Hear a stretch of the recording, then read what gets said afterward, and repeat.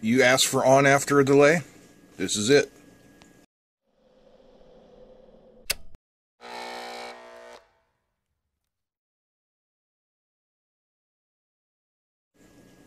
Hey, what's happening, guys? You know, last week we did a video where we made a simple circuit using a MOSFET that turned the circuit off after a delay that you can control from seconds to minutes to hours to days.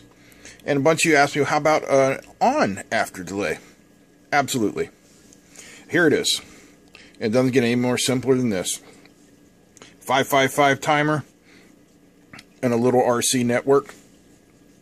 Let me show you how it works. So here's our 555.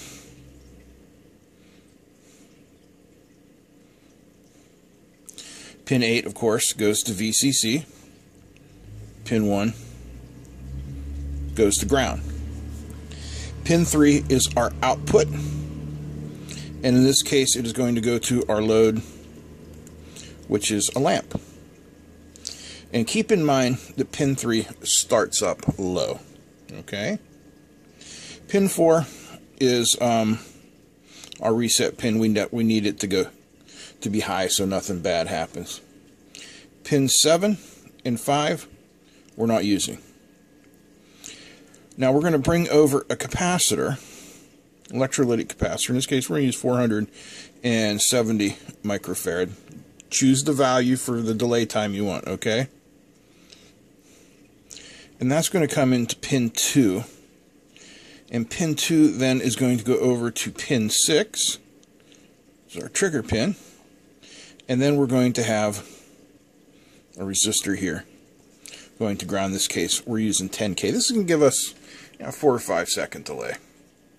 Play with the values that you want to get the delay that you want. So, the way this works is once we apply power to our circuit, pin 2 starts out high, pin 3 starts out low. Once this capacitor here charges, the voltage on pin 2 starts to decrease. And once it gets below 1/3 of our VCC, it goes low, pin 3 goes high, the light turns on. This is a monostable setup of the 555 timer. Super easy to do.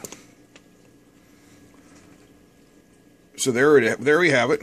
We've got pin 8 going to VCC, pin 1 goes to ground.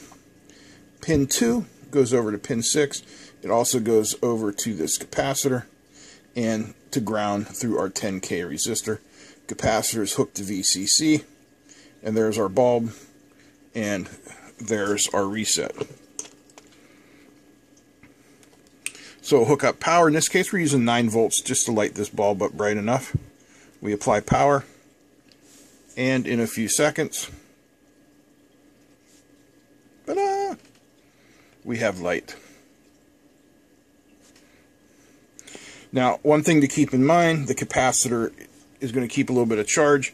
So, you know, if you something you want to do it repeatedly, the next time you do it, the delay is probably not going to be quite as long.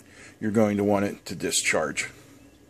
So you could put a discharge resistor across there, or just discharge it yourself. Either way, you're good to go. Super simple circuit. Glad you guys asked for it. Keep asking for stuff. I'm glad to help out. It gives me something to do in this lovely quarantine time.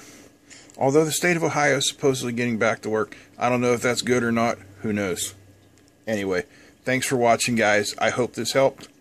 One thing to keep in mind, whatever your load is, make sure it doesn't exceed the load capacity of the 555 timer. Right now we're pulling 150 milliamps.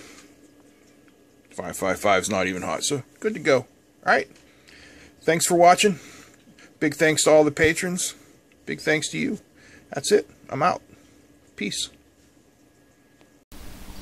I want to thank you all for watching and spending time with me today. A community like this is something that we can all be very proud of.